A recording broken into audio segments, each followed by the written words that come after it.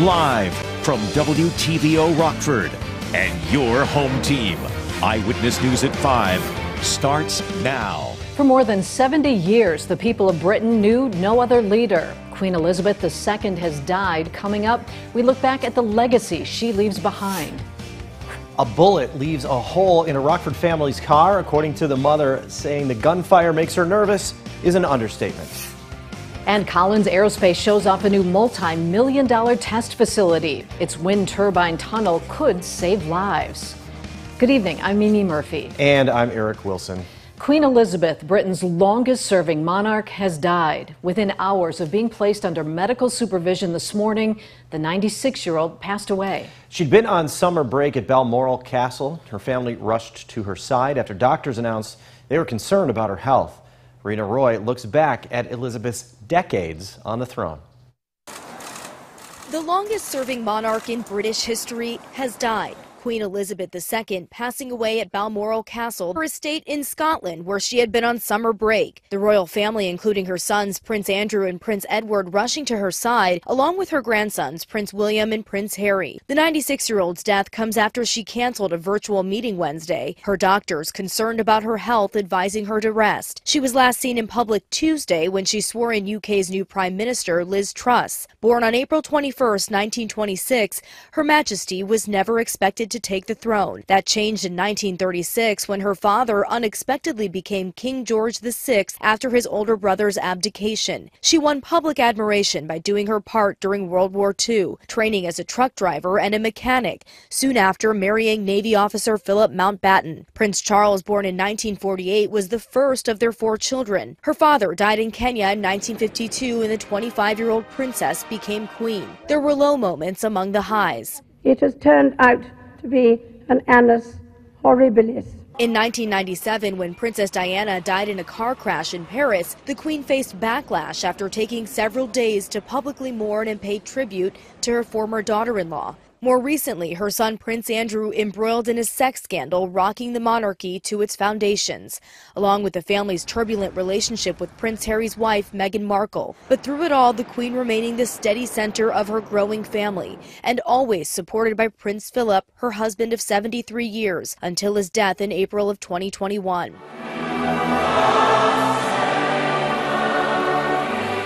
Today marks the end of the second Elizabethan age, the end of an extraordinary reign that spanned 7 decades and so much change. A family and a nation says goodbye to a much-loved matriarch and monarch. The Queen's funeral will take place 10 days from now, following a national period of mourning. It will likely take place at Westminster Abbey. As for what's next in the monarchy, Prince Charles is now king. He and Camilla are expected to be crowned side by side. Rena Roy, ABC News, New York. A man wanted in a 2019 Rockford murder is arrested in Freeport. 31-year-old Mario Williams was taken into custody without incident Wednesday. He was found during a search of a Stevenson Circle apartment. Officers also found a gun on him. He's been charged with possession of a firearm by a felon and no FOID. Williams faces a murder charge in Winnebago County. He's accused of killing 32-year-old Robert Brooks 3 years ago. The shooting happened near Auburn Manor Apartments. Williams is being held in the Stevenson County Jail. A shooting in Rockford earlier this week had a local family ducking inside their home. No one was hurt, so they didn't think anything of it. They found one of the bullets the next day stuck inside their car. Nikel Delgado talked with the mother of 3. Nikel, how's the family feeling? That's right, Eric and Mimi. The family lives on Fremont off Fulton and North Main. They're still in shock, never thinking that something like this would happen to them this close to home. I'm nervous, that's just an understatement. Leslie Howard never expected to find this. Tuesday morning, as she and her fiance were getting ready to take their kids to school, sometime during the night, a bullet went through their trunk of their car, lodged in the back seat, the seat where one of her kids usually sits. What if we were just pulling up and then someone just pulled up and just started shooting? My kids could have lost their lives. The couple immediately called Rockford police, and investigators removed the bullet. The family has lived in the North End Square for 5 years and never had any problems. Now, Leslie tells me she's afraid to leave her house. Her biggest fear is what if it happens again. It's not okay, My kids love playing outside, and now they are asking me why they can't play outside, and they're only 5 and 7. I shouldn't have to explain to them that you can't go outside because people are not thinking about other people's lives. Leslie and her family are taking more precautions and installing cameras at their house, and this has made them more aware of their surroundings, even in their own neighborhood. Nowadays, you don't know what's going to happen, and it's sad that you have to be so, keeping your head in the 360, just trying to make sure you're safely going to point A to point B. It shouldn't be like that. So that's what I feel like I have to do now. Leslie is thankful no one was hurt, but tells me she is still looking to move out of Rockford. Eric, Mimi. Thanks, Nikel. Collins Aerospace adds to its footprint in the state line. The company unveiled a new $18 million Ram Air turbine wind tunnel test facility. The Ram Air turbine is designed to produce emergency power in an aircraft emergency. It deploys into the airstream and spins like a small generator. This new wind tunnel has the ability to test turbines of all sizes for business, regional, single-aisle, wide-body, and military platforms. Collins executives say the turbine has saved lives. Because a lot of times that information gets proprietary, but we are able to triangulate. It's been over 2,400 lives saved between commercial and military incidents. Collins sees the $18 million investment as a continued commitment to the state line. With the election only a few months away, state line advocates are hoping to see more people at the polls. Coming up, their recent rally focuses on registration. And Northern Illinois University releases its enrollment numbers for this semester, coming up at 6. This comes as the freshman class continues to grow year over year. The summer warmth continues for at least another couple of days before we see an October-like chill set in for the latter half of the weekend. Also comes with some decent rain chances, too. We'll time those out coming up in the forecast a little later. You're watching Eyewitness News, your home team with Eric Wilson, Mimi Murphy, Scott Leber, and Chief Meteorologist Candace King. UPS is already hiring for the busy holiday season. In the state line, they plan to hire over 1,500 seasonal employees. Full and part-time jobs are available. Seasonal drivers, package handlers, and driver helpers are most in need.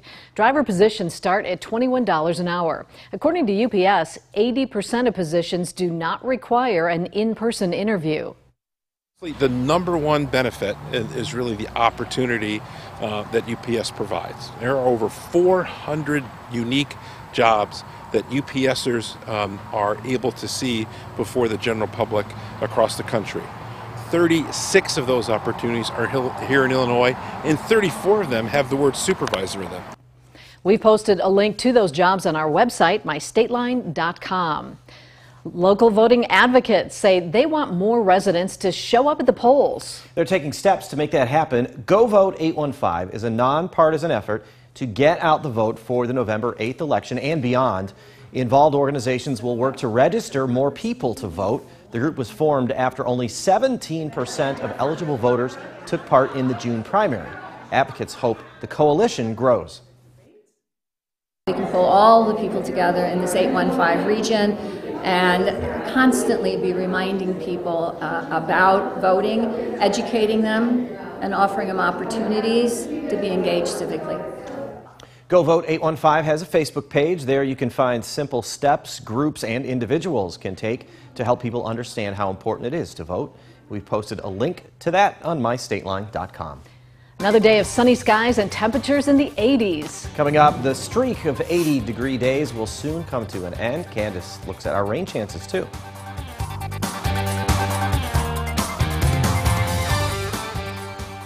Now, your first warned weather forecast from Chief Meteorologist Candace King. I had a little fog out there early this morning. Derek captured this picture of the sun rise just east of Lanark. You can see some of that fog just above the crop line here on the horizon as the sun comes up. You've got a little red and orange as well as some haze has kind of moved in and some smoke actually from the wildfires out to the west. While the concentration has definitely been higher for locations out to the west, what we'll notice notice here not only through the night tonight, but also going into the morning tomorrow, especially to the north and west of Rockford, a little bit more of kind of that haze or smoky look to the sky. That, as a ridge of high pressure continues to build in, that ridge breaks down a little, so we'll get rid of some of that and add back in more cloud cover, unfortunately, here for the weekend. You can see a little of that on the horizon as we look with our SkyTrack camera now to the north and northwest. Some of those cumulus clouds we had out there earlier today fading away, which means another clear sky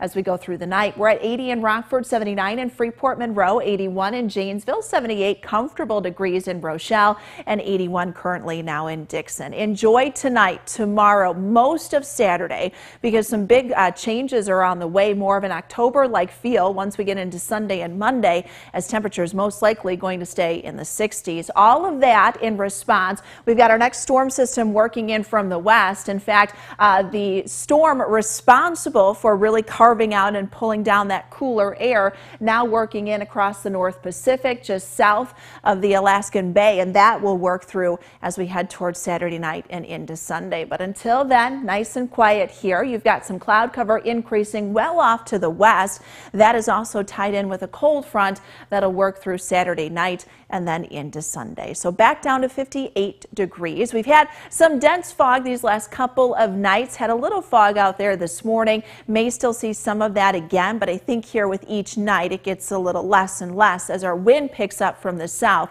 The wind not quite as calm, and that high pressure system moving a little further to the east. We're up to 84 for tomorrow afternoon. Wind will be breezy coming in from the south and southeast at about 10 to 15 miles per hour. But we keep our skies dry here as we go throughout our Friday. No issues tomorrow evening. Low 80s for tomorrow afternoon.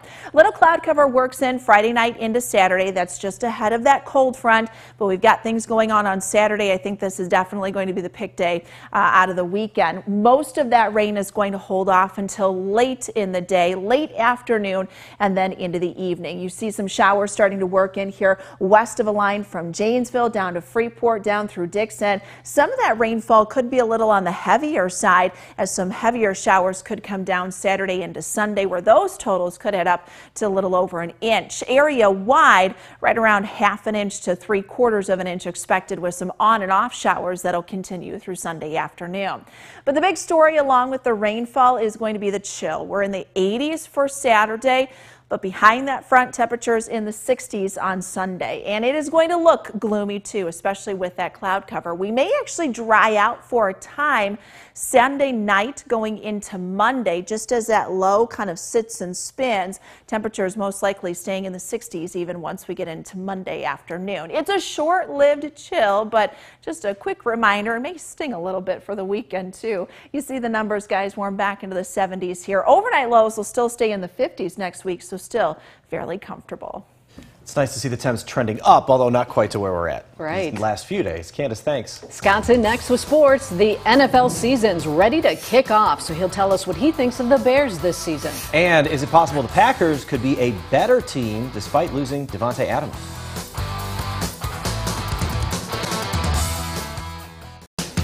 Now sports with sports director Scott Leber. September 8th today isn't a holiday, but it is this year because tonight the NFL season kicks off with one heck of a matchup. The Bills take on the defending Super Bowl champion Rams. So let me get back into prediction mode. What do I think of the Bears this year? Based on the preseason, I'm confident they'll be much better coached with Matt Eberflus and his staff than they were under Matt Nagy and his guys. This doesn't look like a team that'll shoot itself in the foot with a bunch of mistakes. The coaches will make better use of Justin Fields' ability to roll out of the pocket, and they'll play more aggressive on defense. Despite that, the Bears will be out-talented most weekends, especially at the receiver position and on the offensive line. And their defensive line is questionable at the tackle spots. Fields needs a better line and more weapons around him. So most of this season is going to be a struggle. I have the Bears losing Sunday to the 49ers 24-13. Rainy weather could make this game tricky for both teams. And the Packers don't have Davante Adams, but there's a lot to like about this team. This could be the Packers' best defense since Reggie White was wreaking havoc. They have a lot of depth in the front seven and the secondary. I expect this to be one of the top 5 defenses in the NFL. That defense will carry the Packers early while the young receivers learn on the job and get on the same page with Aaron Rodgers.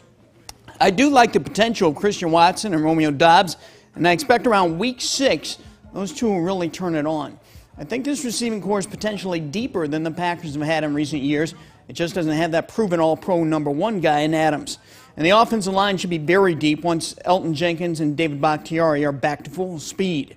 I'm high on the Packers. Those young receivers will struggle with the noise in Minnesota Sunday, but the Packers defense will help them squeak by the Vikings 24-21. I have the Packers winning the NFC North at 12-5, the Vikings next at 10-7. The Lions have a ways to go, but they're coming. They're going to go 6-11. The Bears will go 5-12. My best of the NFC are the Packers in a tiebreaker over the Rams, the 49ers third, the Buccaneers fourth. And my best of the AFC are the Bills 1, Bengals with those phenomenal offensive weapons second, followed by the Chargers, Chiefs, and Ravens. And my Super Bowl pick, yeah, I got the Packers getting it done over the Bills 27-24, February 12th in Glendale, Arizona. That's my take. We'll be right back. Candace will have a final look at weather in just a moment. First, here's what you can watch later on News Nation. Tonight on Dan Abrams Live on News Nation. A Democratic lawmaker in Nevada facing murder charges for stabbing a journalist who was covering him. Cable news networks not covering the story much, and MSNBC isn't even mentioning that he's a Democrat. Would this all be different if the suspect were a Republican? That's tonight on Dan Abrams Live. That's all on News Nation. Tune in to any of these channels or newsnation.com. Things will be pretty quiet for us here as we go through the night tonight. The first WARN interactive radar brought to us by Rockford Auto Glass and More. May notice a little more haze kind of on the horizon here this evening. Same thing for tomorrow too, as some smoke from the wildfires out west kind of caught in the jet stream here. Temperatures in the upper 70s and low 80s will drop down into the 50s once again for tonight. We're down to 58 degrees, back up to 84 for tomorrow afternoon. You've got games going on tomorrow night, no problems with that. Same thing for Saturday. I think most of our Saturday is going to be dry, but the rain increases and could be a couple of heavier showers north and west to here Saturday night into Sunday. On and off rain showers, but a lot of chill sticks with us through Sunday and Monday. Big drop in those temperatures too. Gradual warming back into the 70s, upper 70s as we get towards the middle to end of next week. Those overnight low temperatures too will be fairly comfortable. Could actually see a couple of nights where those lows, guys, dip down into the low 50s, so maybe a little cooler to kick off early next week. Yeah, it sounds like it's going to feel more like September. It's a good reminder, but it's nice to see that we get back up into the mid to upper 70s. Something to look forward to, right. Thanks, Candace. And thanks for watching. Have a good evening. Stay safe.